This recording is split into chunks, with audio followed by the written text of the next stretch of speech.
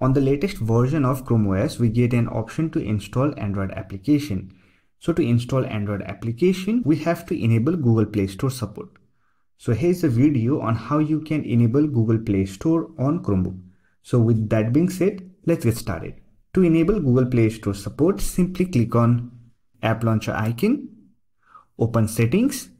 Here click on Apps tab, and here you will find Manage Google Play Store Preference. Here you will find Turn On option. Simply click on the Turn On option and simply accept Google Play Store service. After that, you will be able to use Google Play Store to install Android application. So on my system, I have already enabled Google Play Store service. That's why I'm not getting Turn Off option. From the same window, you can also remove Google Play Store and Android application support. For that, simply click on this Remove button. So that's it. This is how you can enable Google Play Store on Chromebook. I hope this video was helpful to you. If you found this video helpful, don't forget to hit that like button and subscribe the channel for more videos like this. Bye for now. See you next video.